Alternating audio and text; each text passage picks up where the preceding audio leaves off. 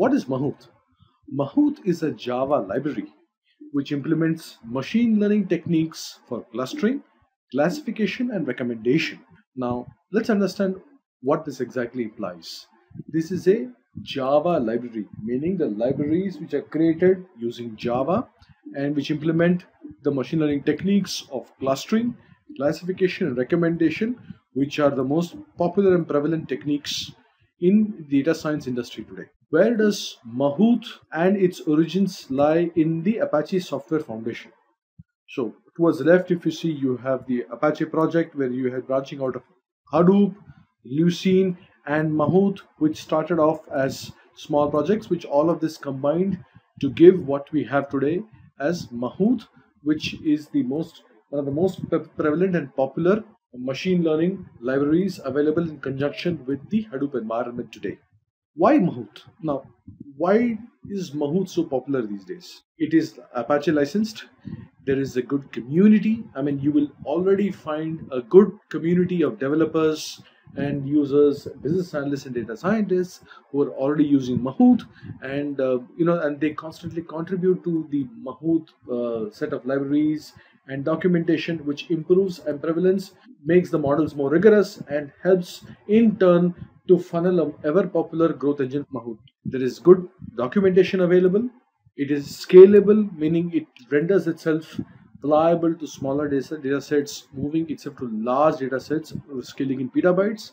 It's extensible, meaning it allows itself to be extended using other languages which can invoke Mahout.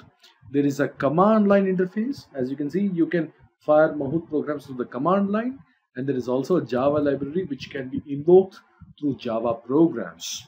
Here is a cursory view of the list of algorithms that Mahout basically, or types of list of algorithms that Mahout basically shares, and the manner in which the Hadoop stack actually converses with Mahout.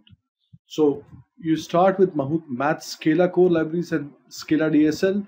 Here you have Mahout distributed BLAs, distributed row matrix APIs with R and MATLAB like operators, distributed ALS, SPCA, SSVD, similarity analysis, which is applicable across Spark, H2O, and Flink, which is still in development as of this presentation. You have the interactive shell, which are the shell for Spark optimized Mahout's DSL. There is collaborative filtering. There is user-based collaborative filtering, item-based collaborative filtering, matrix factorization with ALS, on implicit feedback, and weighted matrix factorization SVD++.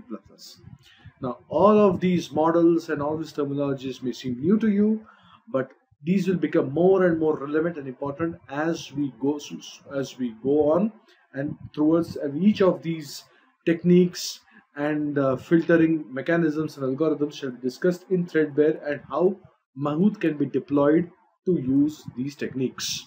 So in the previous slide we covered collaborative filtering, then here we look at classification, and then you have clustering.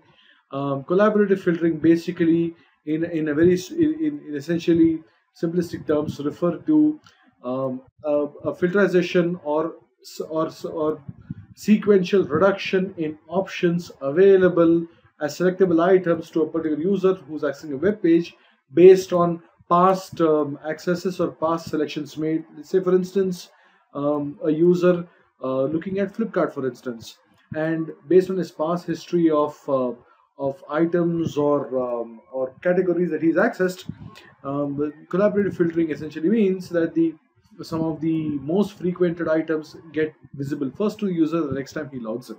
There are various sophisticated techniques for doing it, and and with each level of sophistication is where what we will see how Mahout implements these. Right? Classification essentially refers to a mechanism by which we can categorize data. Okay, categorization of data essentially lies to data belong to a certain group or a certain factor or category based on some intelligent inputs by which we are analyzing the data. Some of the more popular algorithms used are logistic regression, trained via BestGD. You have naive Bayes and complementary naive Bayes. You have random forest, hidden Markov models, and multi-layer clustering techniques. So Classification, as we discussed, was about categorization of data based on specific logic or rules which we may want to apply to look at the data. For instance, if you have a huge pool of data which takes care of food items, for instance, so you want to group the entire data set specifically around categories such as, or classify around categories such as groups such as fruits or vegetables, cereals, pulses, and so on and so forth. So there are different techniques for this: random forest, hidden Markov models, multi-layer perception, logistic regression, and naive Bayes. Clustering essentially refers to techniques by which one looks at analyzing the complete sparsity of data and finding out clumps of data around which you have localized density or agglomeration of data, specific data points. Say, for instance, population densities and clustering, where you'll find densities higher around certain pockets which go with cities, and you have rarefied population densities in villages and so on and so forth.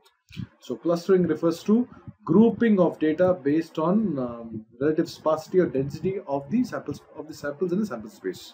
So the most popular techniques being canopy clustering, k-means clustering, fuzzy k-means, streaming k-means, spectral clustering. All of these techniques we shall discuss in detail as we go on. You have topic models which look at latent Dirichlet allocations, and you have miscellaneous algorithms which look at row similarity jobs, concatenation matrices, co-allocations, sparse TF-ID vectors from text, XML parsing, email archive parsing, Leucine integration, and evolutionary processes. Right. So we shall, as I mentioned earlier, we shall study each of these techniques in greater detail.